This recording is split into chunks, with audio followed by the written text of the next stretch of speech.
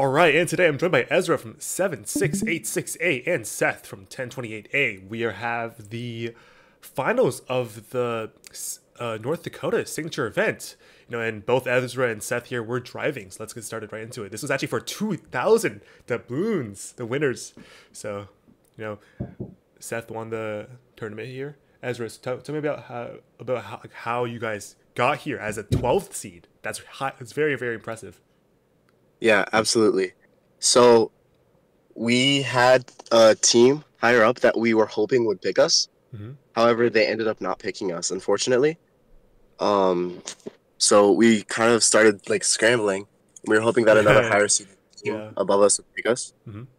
And then a local team from our state picked us, but unfortunately we didn't pair very well with their robot. Yeah, so you picked So your we sister brought team? that off. It was not our sister team that picked us. I'm saying like It you was you you picked them though, right? we did pick our sister team, Yeah, correct? yeah. Do you think that helped you in the tournament? I think you guys have a lot of Absolutely. yeah. You guys had very good coordination in the tournament. Hmm. Yeah, so that's Totally. good. I think Seth is one of the best drivers. Period. Right now. No way, bro. That's crazy glaze, crazy glaze. Nah, but yeah, you guys unfortunately tie the auto here. Seth, can you tell me about about like how you decided to play out this match? Because you guys ended up winning the first finals match, right? Right, right. So like our strategy with Pika Pika, amazing alliance partner, by the way. Like probably the most fun alliance that we've had in like all of our time and competing as 1028A. Our strategy was to just secure that fifth goal as soon as possible. So you can see they were going for some wall stakes here, but throughout the rest of quals, we were just filling up that first goal on one cycle as fast as possible and then switching people out. But it looks they did get like a little bit carried away with the wall stakes early on in this match, but we lost that fifth goal. Yeah, I see Yeah. that here. But So yeah, go ahead. the fifth goal was actually a huge part of our strategy during elims. If you notice in our match against 1028, or sorry, 1010 and Makapaka, that's the only time we didn't use our strategy of the third goal. We wouldn't fully fill all our original goals. We would go straight for the third goal, actually. Yeah, get the top And ring, right control. absolutely. Yeah, and we would have one teammate defend positive corner and the other goal, while the other strategized it for the third goal, because neither of us had goal rush autos, Yeah. which was unfortunate, but Yeah, I wanted to point out a uh, great play here from 1028. Of course, them dropping their goal there, to try to make that push that red go into the negative corner there, and just holding that And pin then on the the. Mhm. perfect counter as well with the arm. Yeah, yeah, that arm. So in semifinals, actually, we were size checked, and it was slightly out of the 36 expansion limit. So we had to take the claw off that did the wall stakes. so you guys had no So wall sticks, but just a flipper. yeah, yeah, we literally just had a flipper, and That's so funny. Yeah, that's all we used it for basically throughout the entire tournament, anyways. mhm. Like Seth said the other day that he saw a couple calls where we would just use it to, like it's so nice to just make it so that teams can't use your own goals against you or to take out a positive corner. Like we did it against Pika Pika in one of the finals matches as well. Yeah, I definitely see so much flipping of like goals here in the finals, right? Even with your teammate here, Pika Pika on the blue alliance, flipping that red go over and trying to get that negative corner play at the last second. But unfortunately, I think that goal is on a ring. So and then Yeah, you flip it back over just to just to like put that into the grave, right? That's not gonna happen. You say so. You guys amazing yeah. plays there. A Yep. huge issue for us was during endgame, we knew we lost because neither of us have hang, and both of them do, Mm-hmm. along with their wall stake mechs actually working and us not Yeah. having one. Yeah, but yeah, they had Uh, so many more wall sticks there at the end. exactly. Like we don't have a single ring on wall stakes, which is very, very bad. Right. But hey, I But definitely think those plays with flipping the ghost and stuff is going to be huge later on, right? Because we do see quite a lot of like teams not willing to drop their goal, and when they drop it, right, it's very easy to be stolen. And this is such a good way to just make sure that even if you drop your goal, right, you can do other stuff, and that goal is because like you can see when someone's about to go flip your goal, unflip your goal, and then you can go and counter that, right? absolutely, it's so easy to counter on flipping your goal. Yeah. Well, this is the match two here. Yeah, as you notice, our autons are not tuned at all. Neither are our teammates. There's a reason we're 12th seed. But But you guys get the tournament. You guys win. yeah, but we lost most of our autons actually throughout all of Elam's. Really? So how did you guys actually like make that comeback? Because teams have been saying like auto is the most important thing of high stakes period, and I honestly I was agreeing with them, but until like here you guys are able to prove me wrong. Yeah, I personally think the third goal is actually the most important thing. Definitely. Without a doubt. Having third goal over having auto. Yeah, Like that. I like to point out something else as well with the Blue Alliance. Yeah, Here. we I do noticed that. make a violation. I mean, I do notice that they do a great swap here towards the very start of the match, at a minute 30. They do a swap, and 1028A is going to come here and just take that goal away, right? And they're able to get that third goal.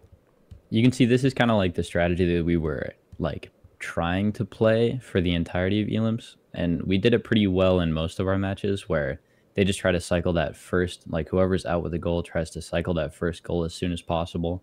And then whoever doesn't have it, rotates out and gets that fifth goal or that third goal. My bad. Yeah. I call it the fifth goal. Yeah. This is where wall stakes is such a big advantage for blue because right is not really doing any wall stakes right now. But I see you flipping that goal over, right, trying to make sure that you can maybe like go for a positive corner play, right? Steal a goal. Is that why? Yeah. That's the only way we think we could counteract them getting wall sticks is with our. We call it okay. We don't really have a name for it, but we basically only use it to take corners. Yeah. Do you think are you gonna try to flip this goal here? Oh yeah, you are. Yeah. So we do flip the goal, but then we actually sell by not flipping it and letting them get it out of corner. So then they can go back into corner with a full goal still. Yeah, I think you possibly could have brought that to the negative corner too if you like had the.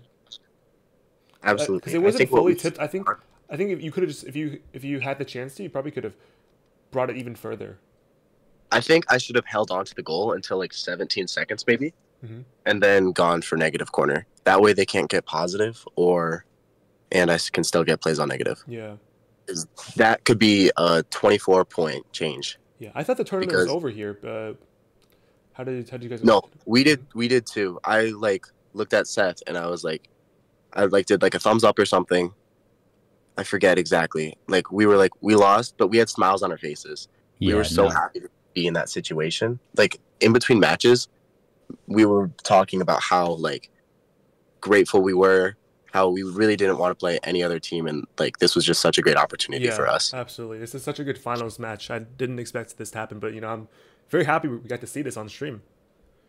Absolutely. Yeah, I think this is like the most fun I've had in a finals match or like any kind of high stakes, like I guess high stakes match ever is like playing against 7-6, 8-6. Like we play them at our region all the time. They come up to Omaha to like run some local tournaments with us, and like I don't know, seeing them make it this far in the tournament from like such a low spot, getting to play them in finals, and like ultimately even losing to them, that was like the most fun I think I've had. Yeah, wait, I think I might have accidentally skipped finals 2 there. You did. I was going to say something. That is my bad. We can we'll watch that afterwards. We'll watch that. That's fine. All three of these matches are only great. Final early. Yeah, what happened here? I think blue took auto, so this is a great performance out of red winning this match. Definitely. Yeah. So as you notice, yeah, I think both. Are you guys both playing that swap? Like both alliances about to play that swap? Yeah. Our goal though is to have the almost full goal and to almost pressure the other positive corner so that if they make a mistake or they try to field. However, 1028A just fills up their goal so fast. Yeah, I feel like like what do you call it? Pika here plays the swap a little slow, and that gives the opponents that goal, right? Because they were, I think they got off track here, trying to get that for that wall stake, and that really gave red the opportunity to take that third goal because, I think you guys blue was so much quicker on filling up those goals all 3 matches, but just like I think that mistake cost you guys the match. And I mean, at such a like with $2,000 worth of award money on the line and some pretty tall, good-looking trophies. Even if it's a smaller signature event, there is still like a lot of pressure. So I don't take that personally at all. Yeah. Oh, I noticed this play was extremely good. You were almost get that ring on. I was so surprised right here. That's so fast, but that would have been so cool if it went on. Yeah. So the guy in the middle on our team actually, if the glass is pointing at the field, he was making these abnormally loud call outs. He would yell wall stake, wall stake, wall stake, wall stake. And it was truly like that's I think what got us through 10 or through elims because he would call out corner plays, switches, everything.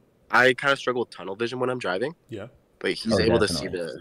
the oh definitely dang okay No, no, but no, he's no. able to see Definitely the isn't like yeah we're I high know stakes. You know what I mean? yeah he's able to see like the whole field with such a good perspective. Like genuinely, we would be an awful team without him as like our driving coach, I guess. Yeah. What I No, love I about have you the guys. exact same thing. Like I have the exact same thing. Killian and Tammy on my drive team, like in high stakes, there's so much going on as far as strategy goes. Whereas like in a game like spin up or maybe even over under, it's more so just important to be able to drive the robot like super mechanically well Mhm. and have like strong driving mechanics. In high stakes, it's more important to just observe everything going on in the field, and one person can't do that. So comms are super Absolutely. important to everybody out there. Give your drivers good Yeah, comms. absolutely. I mean, if Yeah. you look at these matches here and look at the because we can't really see the Blue Alliance's drive team here, but if you look at Red Alliance here, they're talking almost like nonstop, and I just think that's amazing because there's so much information being relayed right to your teammates. It's almost like any other like sport really where there's communication really matters this year, and I think that's just so Absolutely. nice. Yeah. A driver can't be a good driver without a good team. Truly. Like you cannot win a good match without good comms. Yeah, if you look at the drive team here, there's like four people talking simultaneously, so I think that's just did a really good job there. Yeah. Right. And there were some solo teams at the tournament. And you can tell that, like, I think strategy was definitely the downfall of certain solo teams where Hmm. they were really, like, driver, like, strong. They had strong mechanics. They had a really good robot. But, there's some stuff on the field that you just can't see as one person. Yeah, Yeah. I think Ben 515 would play amazing this season because he was able to keep track of the whole field by himself. He was just able to like look around and with one peek, he's just like because I was talking to him right because Right, he right. was kind of my drive mentor, and he was Hmm. saying how like he was able to predict what people would do by just taking a glance at them on the field. Yeah. So there is something I want to point out here. If you look at our robot on the back of the field, we're about to use something that we call the fingernail mech, where it just grabs that Yeah, I second saw blue that. ring That out of the was corner perfectly. We drop it, unfortunately, and it takes a little longer to put it on, but that's super valuable. Just when you're running out of rings on the field, being able to get those rings out of those far stacks quickly, yeah, super it's good. like a poly piece on your intake. Yep, yep, Yeah, very very cool. I love this. This is my favorite end of a match, like from the whole season. yep. The fast wall stake at the end on both sides, and then Both the sides, And the and perfect then defense. pin defend on for hang by defense both on sides both sides. Yeah, is just truly yeah, phenomenal. both 7-6-8-6 teams getting the defense. That's crazy. And good job. Yeah. Hey, but anyways, you guys won the tournament and you won 2K. So what are you guys gonna use the money on? Um. So we have to pay for our own Worlds registration and Mhm. any out of state tournaments. So we're intending on using it to do a mix of going in between or to go to more out of state tournaments. So Oh, I we'll see. I see. see 1028A in Omaha in December. Oh yeah, North High Comp. Yeah, Oh yeah, North High. that'll be exciting. Mm-hmm. Well, congratulations to both of you guys. You guys played such good, such good high quality Vex here, and also really good sportsmanship from Thank both of you guys. Thank you. Yep, absolutely. yep.